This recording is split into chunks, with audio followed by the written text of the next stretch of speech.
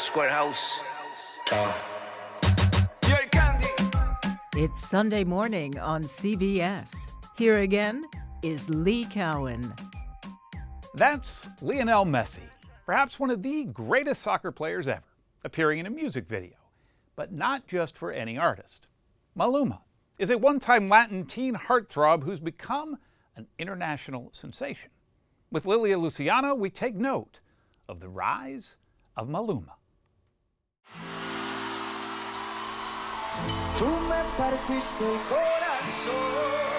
Electrifying entire arenas to dissolve all inhibitions, inspiring thousands to dance like nobody's watching, comes naturally for Colombian megastar Maluma.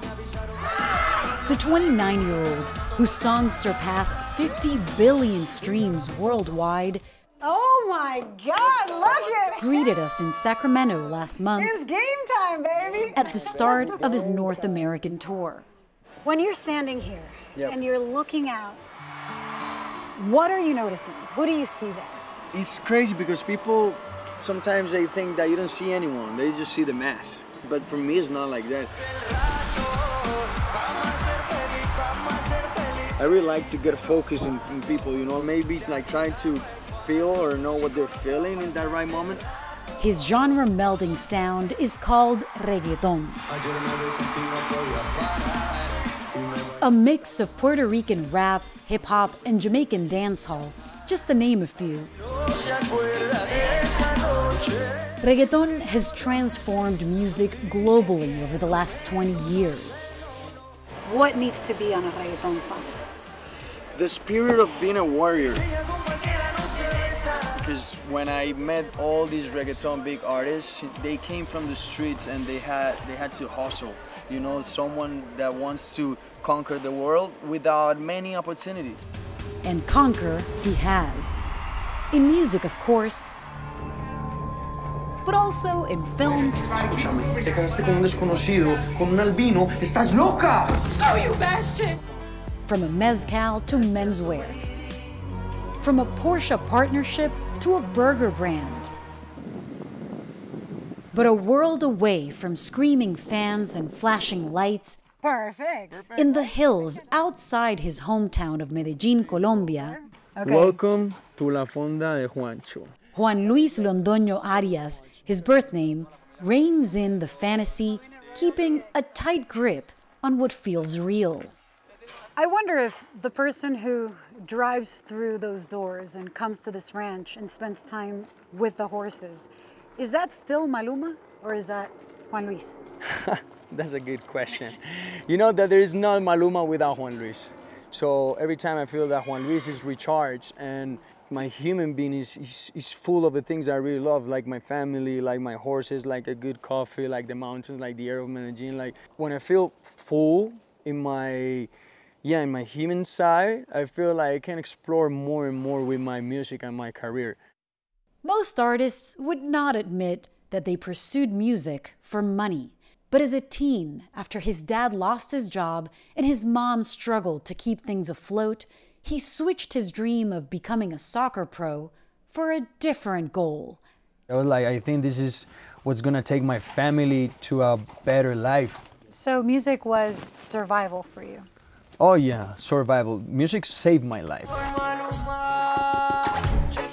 But he still had to prove himself worthy among the rough warriors of the reggaeton genre.